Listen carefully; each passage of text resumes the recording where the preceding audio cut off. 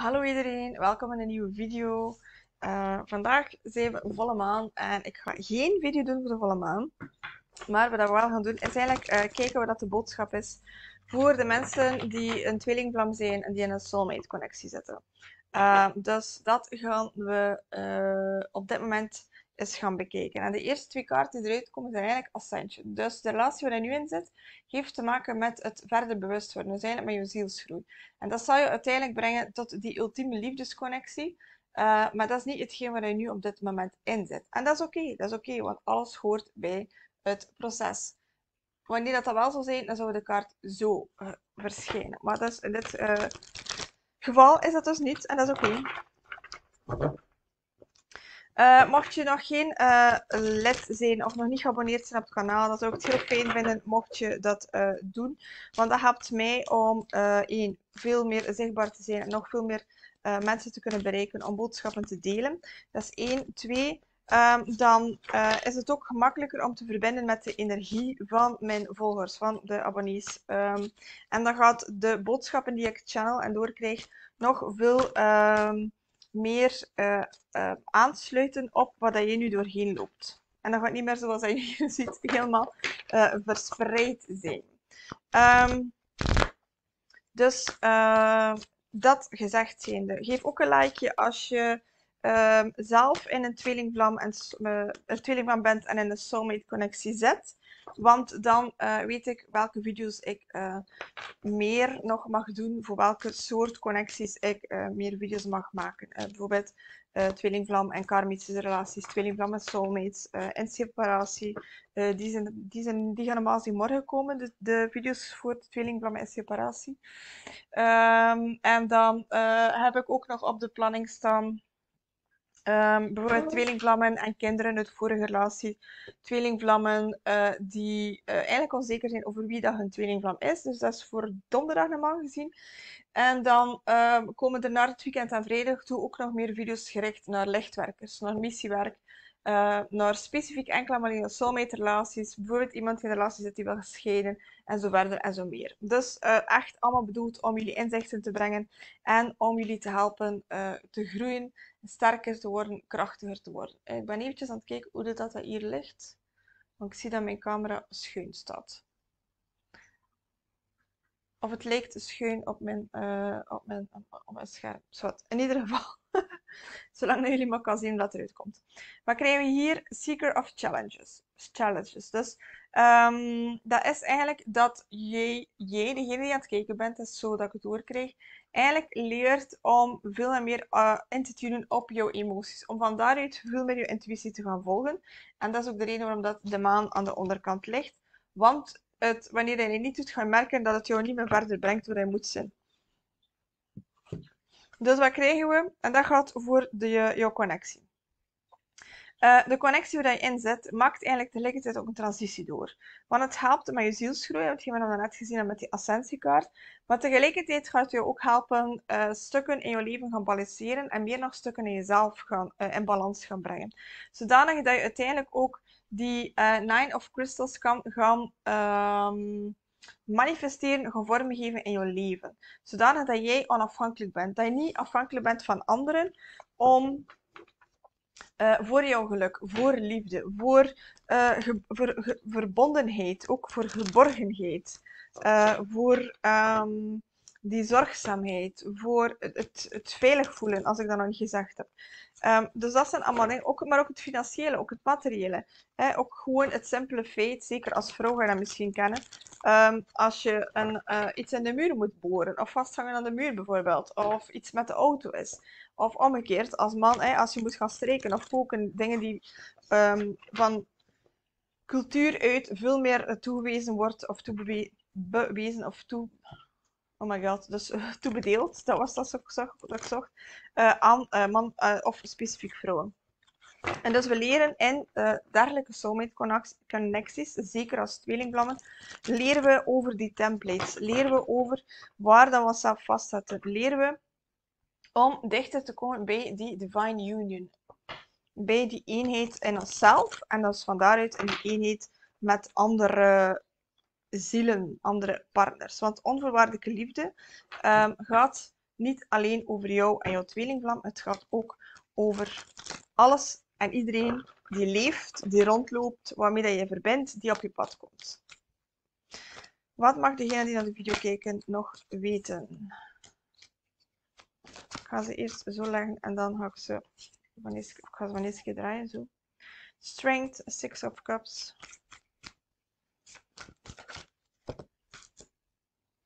Five of Cups.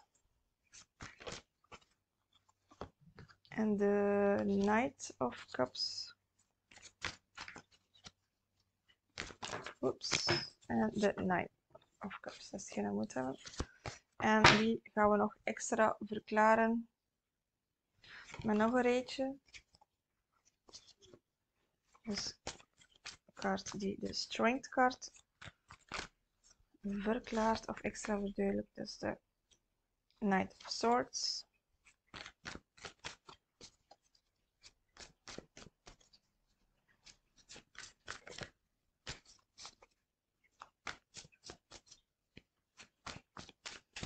Extra kaart die de Six of Cups.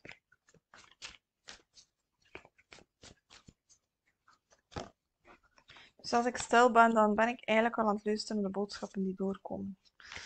Five of Cups, extra kaart. Extra kaart voor de Five of Cups. Yes. Oh, dat zijn er twee. Mag het zijn? Nee, dus die horen echt allebei hierbij. Dus ik ga die zo leggen. Dan heb ik die straks verklaren. Dat is de duivel en de lovers kaart. Zoals we, maar niet de lovers, dat is eigenlijk de Two of Cups.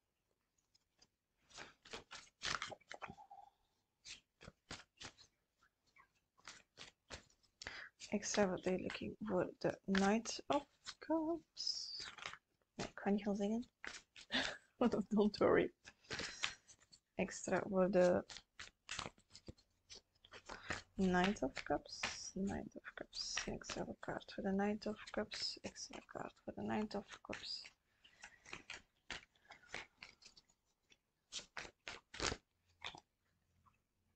Oké, hier krijgen we er ook weer twee. En de extra kaart voor de Nine of Cups. Oké. Oh, ook weer twee. Oké. Dus we gaan dat een beetje uit elkaar leggen. Wacht, hè.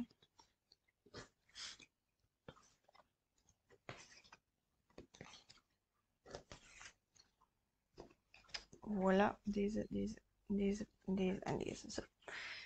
En wat krijgen we aan de onderkant? De Sphinx kaart. Dus we zijn echt, of jij die hier naar deze video kijkt, je bent echt een nieuwe wereld aan het vormgeven. Volledig door die transformatie wat je hier ook gezien hebt. En om uiteindelijk een nieuwe start te gaan maken. Een nieuwe start waar je dan tegelijkertijd ook al je lasten, al je zorgen en je ballast van je af kan gooien. Letterlijk. Bij sommigen toch. En dan bij de meesten figuurlijk. Nu, wat krijgen we? De Strength card. Die eigenlijk staat voor eenheid. Zeker wanneer je een tweelingvlam bent. Dan gaat dit over de eenheid tussen mannelijke en vrouwelijke energie. Gaat het over het feit dat de leeuw, die de mannelijke energie is, en deze persoon, en de vrouwelijke energie is, waarin dat de leeuw een stukje zich onderwerpt aan de vrouwelijke energie. Omdat de mannelijke energie leert om te worden geleid vanuit die vrouwelijke energie. En dat is hetgeen wat je nu al een stukje leert in jouw connectie met die soulmate. Waarom? Wat leer je voornamelijk? Je leert eigenlijk om vanuit licht en liefde je waarheid te spreken. En daarom is het ook een knight. Dus het is nog geen queen. Het is nog geen koningin of geen koning. En het gaat over de zwaarden. Zwaarden zijn verbonden met de mind, met gedachten. Dus het gaat erover om eigenlijk, slag the dragons is dat ik hoor, om eigenlijk komaf te maken met al de templates die je kent rond relaties, rond hoe dat dingen zou moeten zijn. En waarom oefen je dat nu met je soulmate? Omdat wanneer je dat zou doen met je tweelingvlam of je tweelingziel, dat eigenlijk veel te, hoe zou ik gaan zeggen, veel te heftig zou zijn, veel te confronterend zou zijn. Dus daarom krijgen we soulmates op ons pad, waar dat we eigenlijk lessen leren bij elkaar. En nu in dit geval, in deze situatie, voor degenen die naar deze video kijken, is dit een van de lessen die je aan het leren bent doorheen deze soulmate connectie. En dat vraagt natuurlijk ook dat je gaat gaan kijken, dus de 6 van bekers, dat je gaat gaan kijken van oké, dat je eigenlijk niet gaat gaan terugkijken naar het verleden van wat hebben we ooit gedeeld, wat hebben we gehad, maar dat je ook dat je vooral je mag terugkijken naar het verleden, maar dat je eigenlijk naar het verleden gaat gaan kijken, om dan uiteindelijk te bewust te zijn van wat zijn de vruchten die er eigenlijk hieruit voortkomen. En ik ga eens het boekje erbij nemen, want ik heb het gevoel dat daar iets staat dat ik moet met jullie delen over deze 8 of Pentacles. Ja, kijk, dit is de kaart of apprenticeship. Dus eigenlijk de kaart waarin je verantwoordelijkheid neemt en dat je weet dat het oefenen van die vaardigheden dat je leert met je soulmate, dat het niet zozeer gaat over het eindproduct, zijnde bijvoorbeeld de relatie die opbouwt, maar wel over de talenten en het proces dat je eigenlijk doorheen maakt. En dat is de reden waarom dat je eigenlijk enkel alleen maar mag kijken naar het verleden. Om te kijken van wat heb ik eruit geleerd? Wat brengt dit proces mee? Wat leer ik hieruit? Wat breng ik toe zelf in die connectie? En wat draagt die soulmate ook bij in de connectie?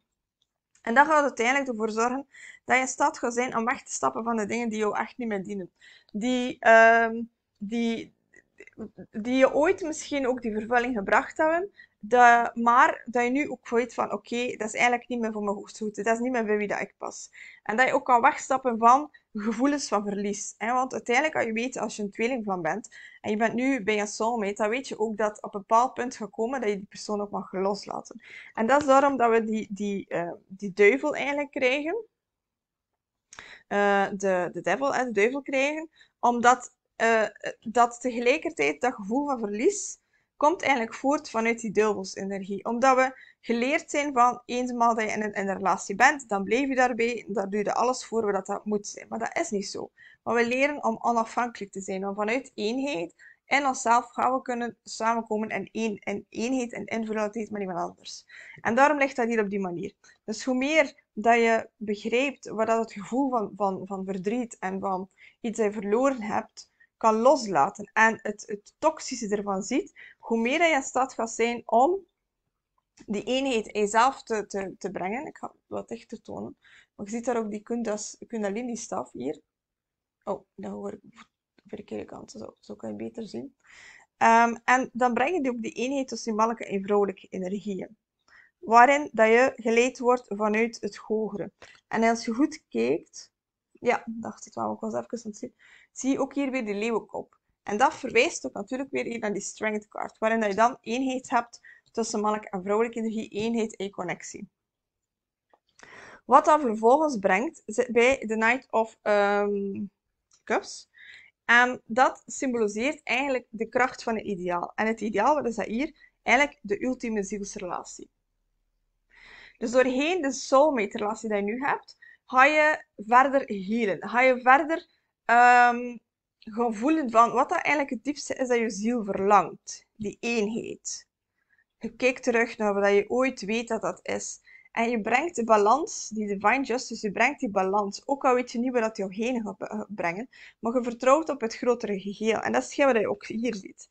Met de wereldkaart en de koning van emoties, van bekers. Maar omgekeerd. Waarom? Omdat je natuurlijk nu nog in die soulmate-relatie zit. Je bent nog niet samen met je tweelingvlam. En dat is oké. Dat is oké. Of misschien heb je nu op dit moment niet het gevoel dat je samen bent met je tweelingvlam. Of denk je dat degene waar je mee samen bent niet je tweelingvlam is. Maar dat kan wel nog komen, want in principe hoeven we het niet te weten. En dat allemaal, gans dat proces dat ik al uitgelegd heb, maar dat je nu gaat leren, waar je nu mee bezig bent, dat ga je uiteindelijk die Nine of Cups brengen, om dan uiteindelijk, wanneer dat dan je Divine Masculine of je Divine Feminine bij jou komt, dan ga je die 10 of Cups hebben, de volledige emotionele vervulling. En dus die Nine of Cups vraagt van jou om dus eigenlijk jouw eigen Queen of Cups te worden. Hè? Want een koning en een koningin, dat zijn eigenlijk de Divine Counterparts, die twee. Dat zijn de tweelingvlammen van in de tarot dan. Zoals. Die liggen allebei ondersteboven. Dus jouw tweelingvlam is nog niet jouw divine masculine, is nog niet jouw divine feminine. Of ongeacht van welk geslacht dat je nu bent. En dat vraagt ervoor, waarom is dat zo ook omgekeerd? Dat vraagt ervoor dat jij zelf eerst jouw eigen passie gaat gaan volgen. En eerst die eenheid in jezelf gaat gaan creëren. En dan pas ga je in staat zijn. Dus eerst jezelf volledig vervullen, zonder dat je nog iemand anders nodig hebt om die vervulling te vinden. En dan pas ga je weer tot die eenheid kunnen komen. Dan pas ga je jouw mannelijke of je vrouwelijke energie, of wat dat dan ook is, dat maakt niet uit. ga je dan aantrekken. Eens kijken welke boodschappen dat we nog kunnen meegeven om terug naar die liefde en die eenheid te krijgen. Hiervoor gebruik ik mijn eigen deck. En in de loop van de maand juli, nadat mijn verhuis afgerond is, dan ga ik ook weer een winactie doen, een giveaway actie, waarin dat ik dus een exemplaar van dit deck, volledig nieuw, van het deck met de mannelijke en de vrouwelijke energieën, en dan van de 2 andere dekken die te maken of verbonden zijn met de universele vlammen. Ik ga die eventjes weer aan de kant leggen. Maar dus, als je dat wenst, dan zou ik zeggen, abonneer zeker al op dit kanaal. Want dan ga je zeker ook op de hoogte gebracht worden. Vergeet ook de notificaties niet aan te zetten. Want dan ga je zeker ook op de hoogte gebracht worden van wanneer dat de volgende giveaway loopt. En wat je er moet voor doen om jouw kandidaat te staan, mocht je dat wensen. Wil je niet wachten op de giveaway? Dat kan je ook natuurlijk, als je bent zoals mij. En je hebt niet altijd evenveel geduld voor al die dingen. Dan kan je mijn deck, mijn 4 orakelkaarten, eigenlijk ook afschaffen via de linkjes hieronder in de video. Dan ga je naar de website waar ik die gecreëerd heb en dan bestel je eigenlijk die via de website zelf. Dat duurt wel een tijdje voordat je die krijgt. Maar dan, de reden daarvoor is dat dat eigenlijk ook het beste is voor de natuur. Dat we zomaar geen dingen verspillen. Zo. Wat krijgen we? De eerste was, kijk niet naar tijdelijke omstandigheden voor lange termijn keuzes. En dat is hetgeen wat je hier ook ziet. Deze soulmate relatie die je nu hebt, is niet per se bedoeld om voor de rest van je leven tot aan de dood in je leven te blijven. Soulmate relaties komen en gaan. Want dat is eigenlijk de manier waarop dat we leren, dat is de manier waarop dat we lessen leren en elkaar dingen spiegelen. Instorten is de weg naar transformatie. Dat is hetgeen wat je vaak met die towermomenten ook gaat voelen.